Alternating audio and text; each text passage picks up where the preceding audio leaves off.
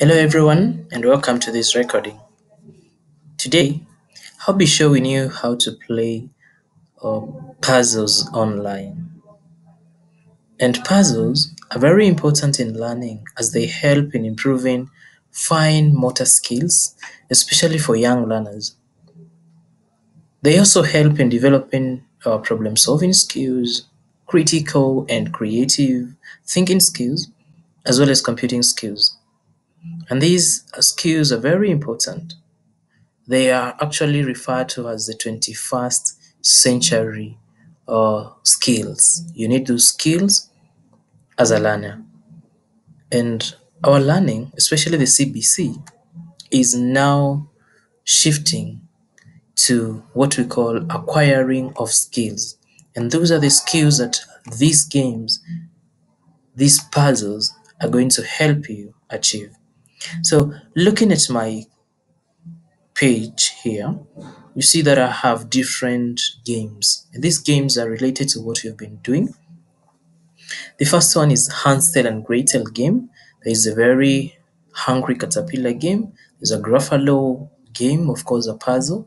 And then I've customized, I've made just for us to start, just to begin, the one for our library, a puzzle for our library.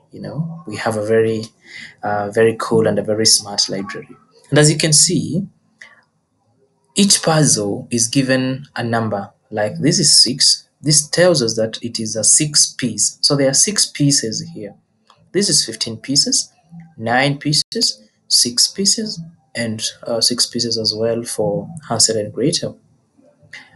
The number of pieces tells you how easy or difficult it is to try that. So we can start with the least number as we advance to the more advanced puzzle. So can we start with this? So I just click on that and then we start a new game, and there we are. It's a puzzle that we are going to play online. If there are more than one people who are playing the same puzzle, you will see their timings, whatever time they achieve, they finish the game in. So let's look at it. This is a 6-piece game. The number is written here as 6. So that means that there are 6 pieces of the game. Can we count them? Of course, those are 3. And then on this other side, we have 4, we have 5, and then we have 6. And this is a picture of how the complete puzzle should look like. So now, you can see my timing has already begun. Now I'm at 25 seconds. So we are going to arrange our pieces of the puzzle until they look like this. So you can always hide that picture if you don't need it by clicking on the left side, or you can also click there to show the picture again. So now that we have seen the picture, can we try to arrange our puzzle? How do we do that?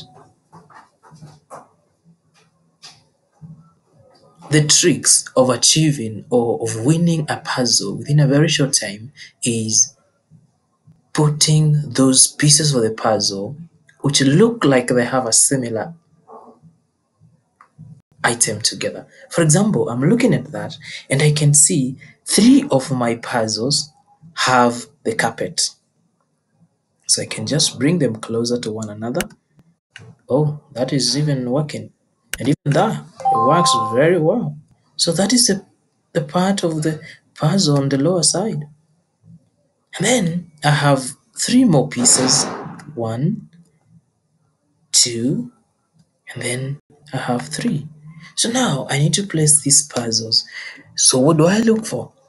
I look for the original picture. And let me look at it. I can see there is a green leaf, and the green leaf is on the far left. So I try to fix that green leaf somewhere there. Is it working? Oh yeah, it works. And then in between, there is a window, the big one. So can I bring this one over here?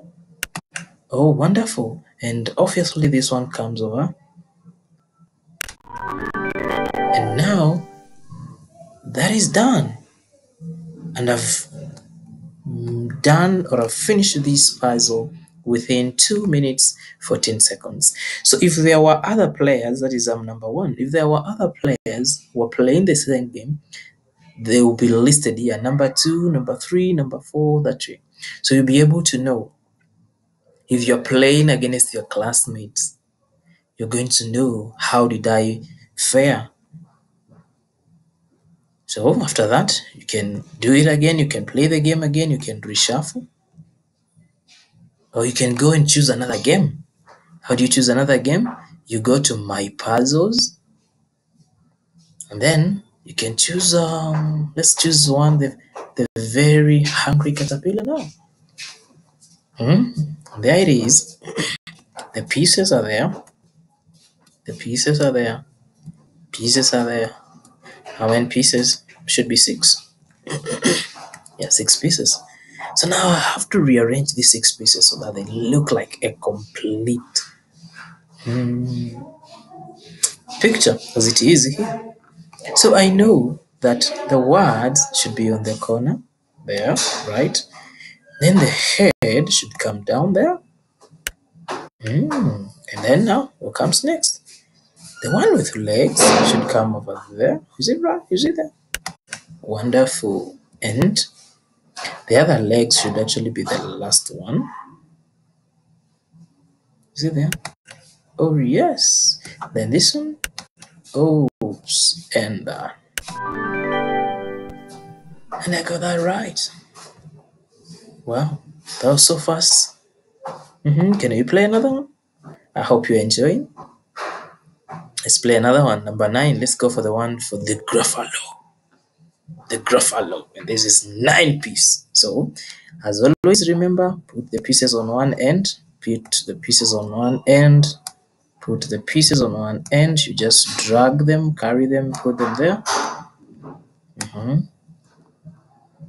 There should be 9 pieces. 1, 2, 3, 4, 5, 6, 7, 8, and then 9. Then after you've put them in one place, bring the pieces that look alike. Like I can see, that one is part of the Gruffalo.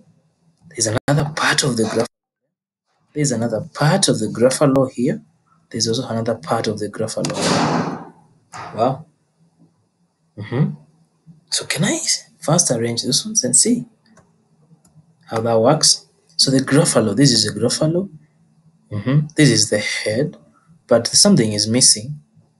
The eye is not complete, and I look at it, and this one looks like it should come there. Right. This is a Gruffalo's body. So I look for the stomach, and there is the stomach. Wonderful. And this is the toes should be down here. I have to put them there, right? This is a tree. Can you see? I put it there, of course. And then this is the owl. I have to put the owl there, on top of the Gruffalo. This, there is a stone at the end, so they should be. That should go there. And then this one should come in between there because it doesn't have branches, and this one with branches, it goes. Lovely. And that is finished. We can play as many games as possible. You can also change this game, and you want to play at a more advanced level. You can say play as 25 piece, 64, 100, So if we say we play it at 25, you're going to have so many pieces. Always start a new game. You're going to have so many pieces, 25 pieces to play with. So that is how to play the game online. And this is going to be a very interesting game. I'm going to be making puzzles. I'm going to be making puzzles for our library lesson. Every time we have a story, we will be making puzzles, and then I'll share them with you so that you can, do those games. Thank you very much for watching, and hope you will enjoy playing the games.